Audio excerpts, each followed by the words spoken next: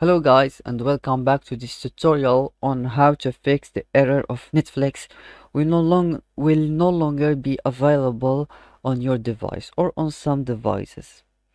And so, why is your device not compatible with Netflix? The streaming service simply stated that they were ending support for certain devices due to technical limitations. They offered no further explanation. However, the change is likely due to the type of DRM running in the device. DRM, or Digital Rights Management, is a system that protects copyrighted content and prevents unauthorized users from accessing said content. It's a tool that basically makes Netflix movies and TV shows safe from piracy. And Netflix has largely been using the Microsoft's Play Ready DRM. However, certain devices are still running Windows Media DRM, an older version of the software.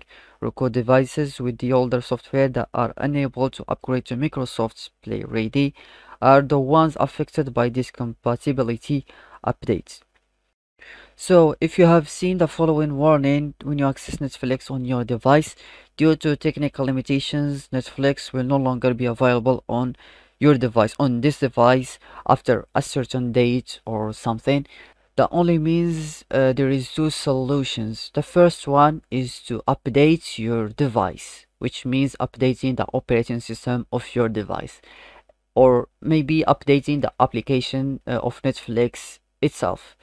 And for the second solution is to change your device and use Netflix on another suitable and compatible device to display TV shows and movies by Netflix then. That's it for today's video. Thank you guys for watching this tutorial on how to fix the error of Netflix will no longer be available on your device, and see you soon.